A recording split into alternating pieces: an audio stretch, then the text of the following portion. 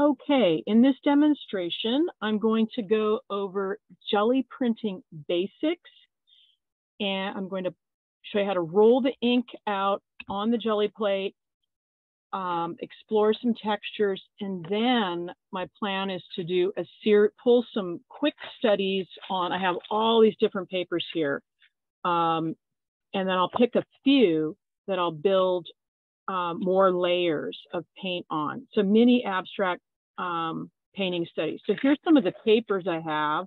This is some weird packing stuff that came with a piece of furniture, brown bags, canvas paper, watercolor paper, file folders, bristol paper. Okay, you can also use fabric. So these are all going to be quick studies, and I just showed you that stack because I think it's good to have a bunch of different papers, or you might call them substrates, ready to go. Okay, so I'm going to be using acrylic paint as my ink on the jelly plate, and I have a tube of Open here, and all that means is it has a slower drying and manipulation time, which you really want. So if you don't have Open Acrylic, you're going to need a retarding agent, and I'm going to mix that in with regular acrylic paint. I actually think that's a more affordable way to go. So I'll show you mixing in some of that retarding agent and rolling out paint. So here's a tube of Prussian blue, no slow drying medium in it.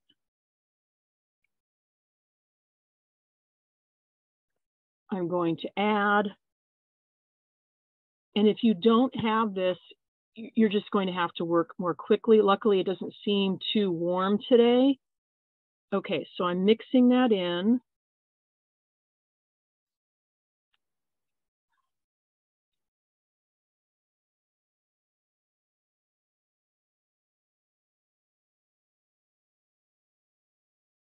Now let me get this yellow oxide color. Trying to finish up these tubes. I actually think from now on, I'm probably not buying tubes that open. I'm just going to stick with adding the retarding agent. Okay. So first thing I do is I'm just going to tap into a little bit of ink, and as I'm rolling, this is something to practice. It's a light touch, and I kind of lift it a little bit, and I go back and forth. What I'm trying to do is get an even distribution of paint, or you could call it ink. And you'll know it's even when you look at the surface. Those little tacky marks look even. I don't have a big glob in there. It should look even like the surface of the ocean on a calm day. Okay, so then I roll on. Again, it's a light touch. I'm not pushing down really hard. And then I go, and I have to keep adding a little bit more ink as I go.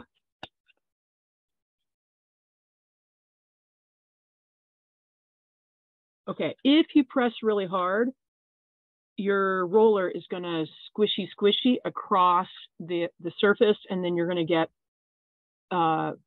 marks. Now you might want that look. You could do that intentionally, but I'm just trying to show you how to get an even distribution, and then you can make changes from there. Okay, now the jelly plate is great for exploring texture. So I'm going to use this corrugated cardboard.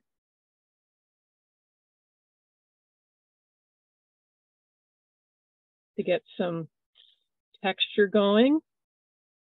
I can use a stencil.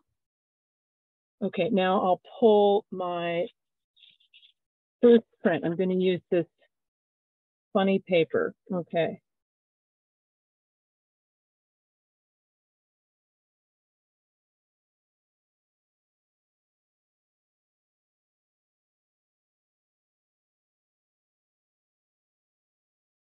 Okay, my first print will look something like that.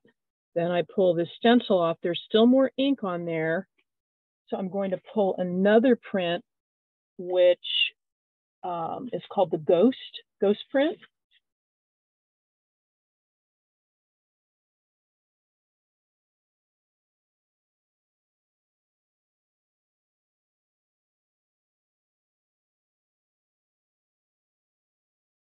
Okay, so there wasn't enough ink on the bottom, but here's what I got from the top. I really like that. Okay, and then this is the first round of ink.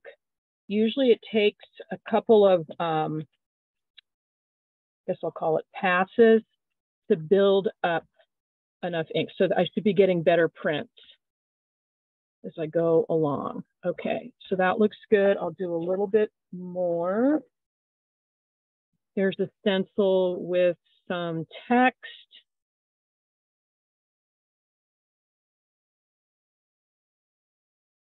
Here's some floral netting, thanks to Billy Chandler. I'm now going to try pulling on a sheet. This is a thicker watercolor paper. Sometimes you can just go on the back with the brayer to make sure I'm transferring that ink. Okay, that's pretty light.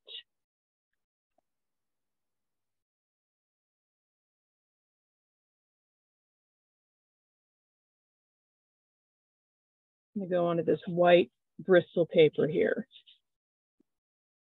Now you can use rice paper. I'm choosing not to use rice paper today because I'm going to build up more layers on some of these studies. Okay, so that's kind of interesting. All right, now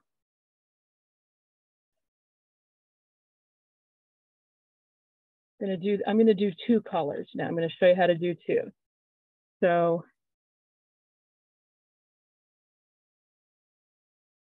do half this way. I'm gonna unload some of my paint on this sheet of paper here. And sometimes I save these papers can end up being paintings as well. Okay, here's my yellow oxide.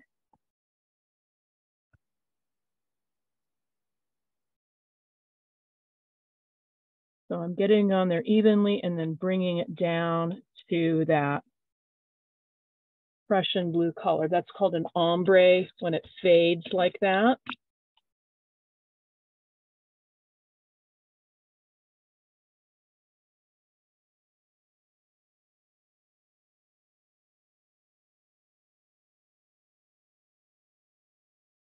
Okay, I have this funny little sponge. I'm going to roll it and see if I get some kind of a pattern.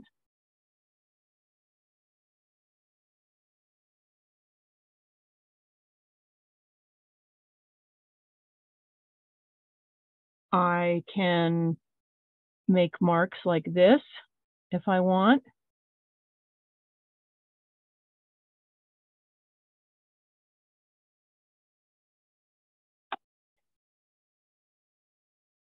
Okay, I'm going to pull one on my paper bag.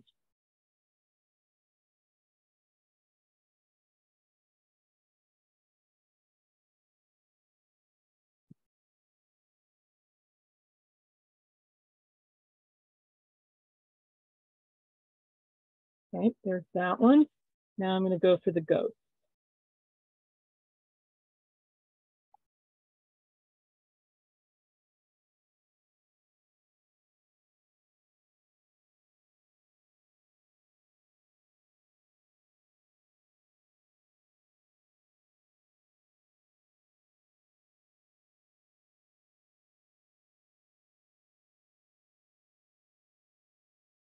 Okay. All right, so now I'm going to do something deliberately. I'm going to build up some patterns here And then I'm going to do some direct painting with a brush.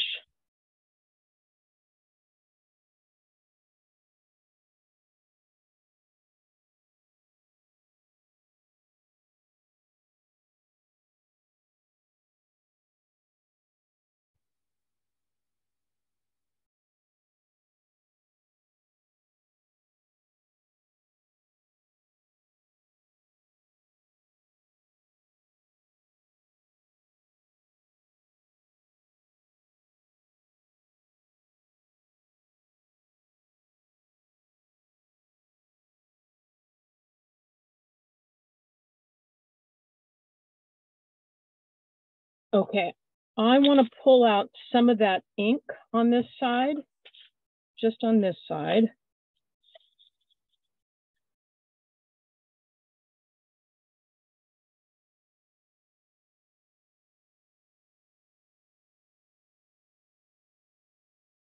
Okay, so what I'm doing here is I wanted finer transparent layers.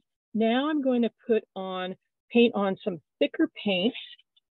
And I want to deliberately create some windows here that have more transparent paint.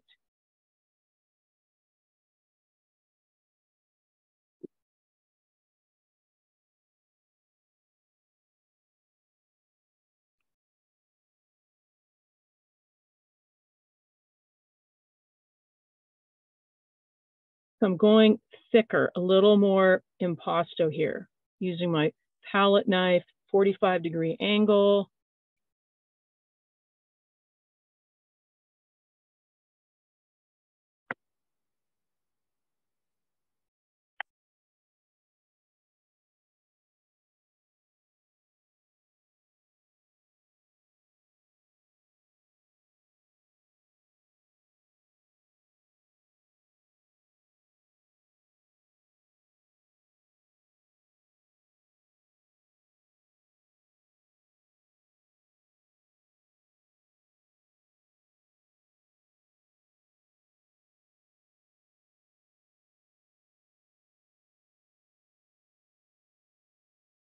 And this is not open acrylic. So, but because it's really thick, I should be okay. If it's not open and it's thin, it is going to dry probably too fast. Okay.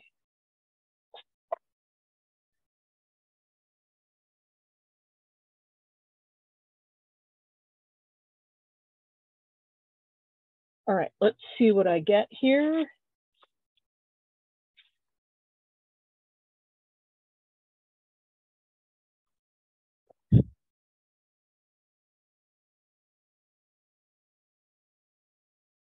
Looking for a piece of canvas paper.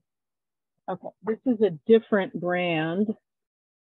Feels more papery. Okay.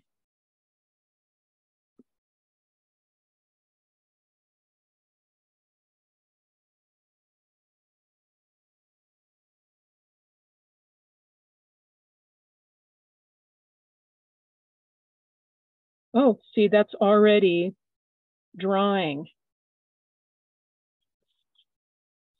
Let's see if I can get any on this paper.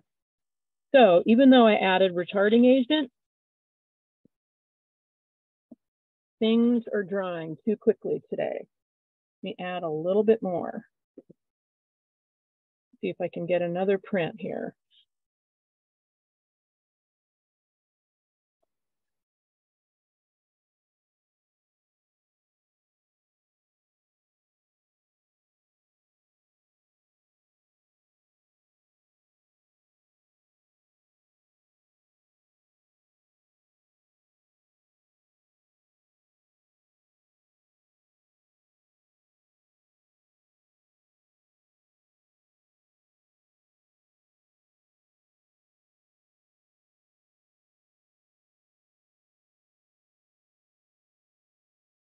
Okay, working fast. You know what? I'm just gonna do, no, I'm doing a whole new one. All right.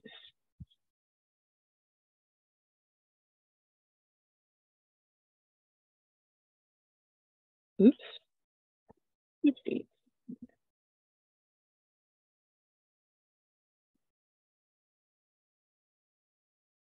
Okay, that's the effect I wanted. I wanted some thick paint and I wanted some that's a little bit more transparent. That was the look.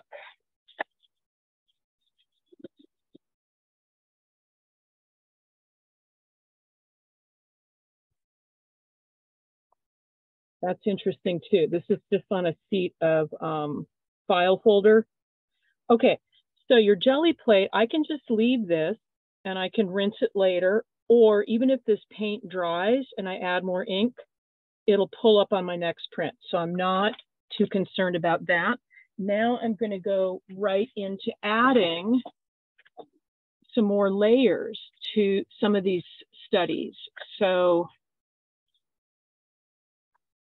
let me pick which ones.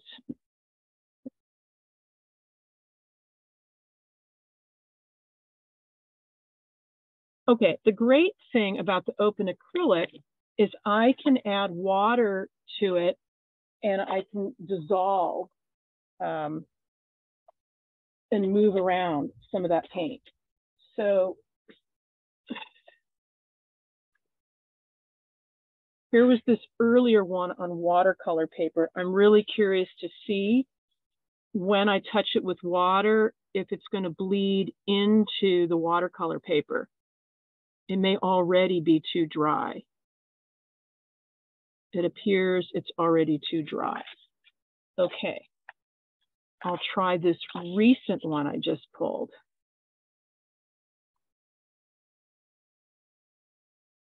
Not as much as I would have hoped. So maybe I need to mix more retarding agent in. But I am going to take some of this open over here, add a little water, and I can do more painting on top of my small studies.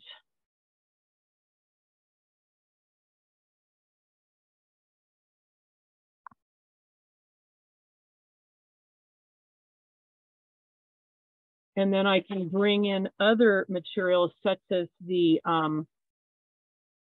water-soluble graphite.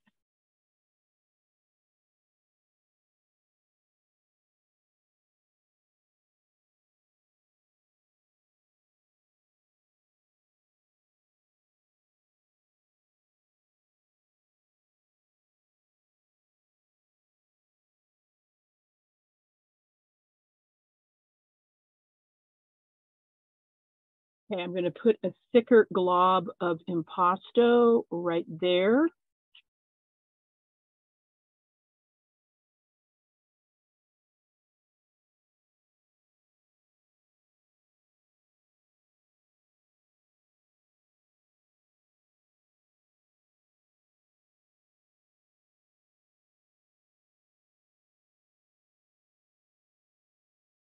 I can work with charcoal pencils.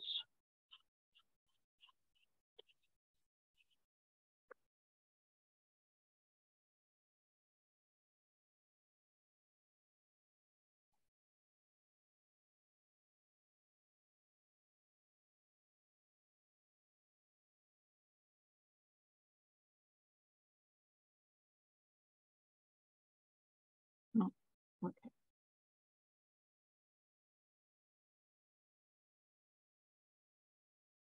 So I'm just playing with different effects, layering.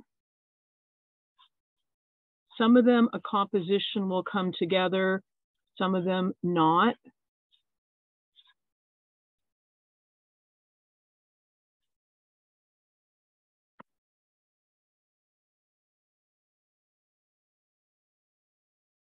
Okay, I'm going to put some impasto over here and then scratch through sgraffito.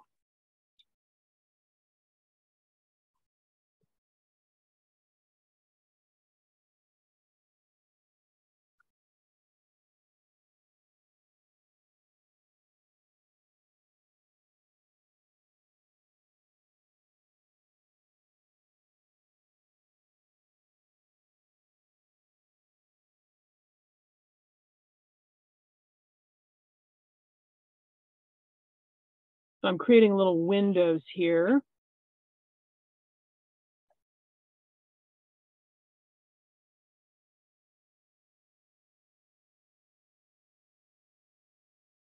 So I'm scraping pretty hard here, and I can see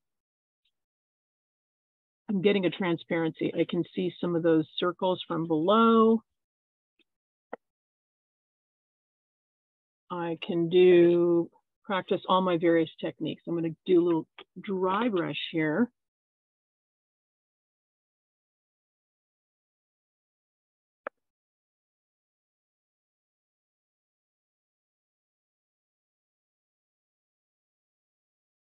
Pretty low contrast. That's kind of hard to see.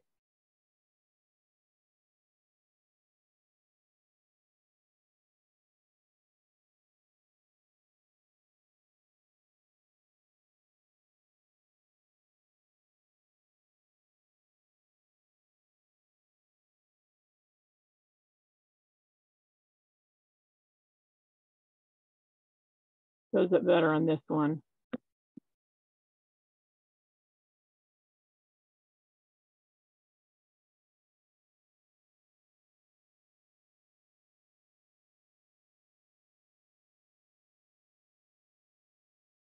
Okay. My goal here was to create a window. I think you can see that one better.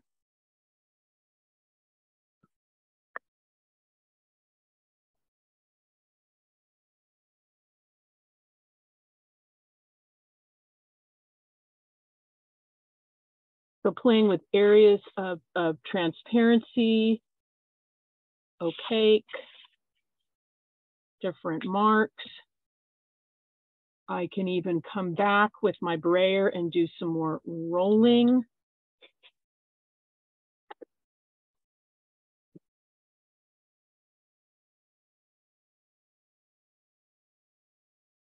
So I call it printing painting.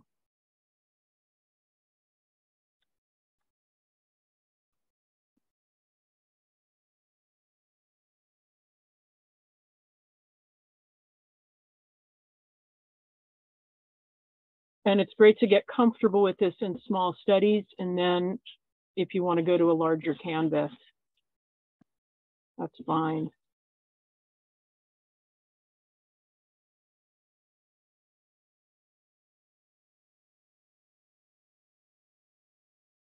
Okay, I'm going to do one final thing, which is a favorite, which is using the makeup sponge. So instead of using a brush, use a makeup sponge. I'm putting this floral netting over it.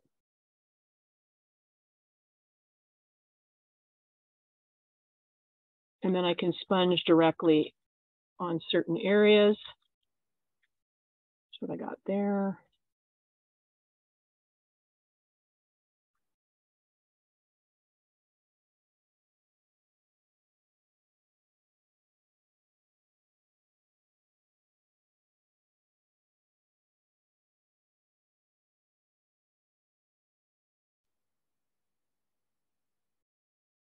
Okay, another really fun thing is just to actually smear paint with the sponge and blend right there on the surface.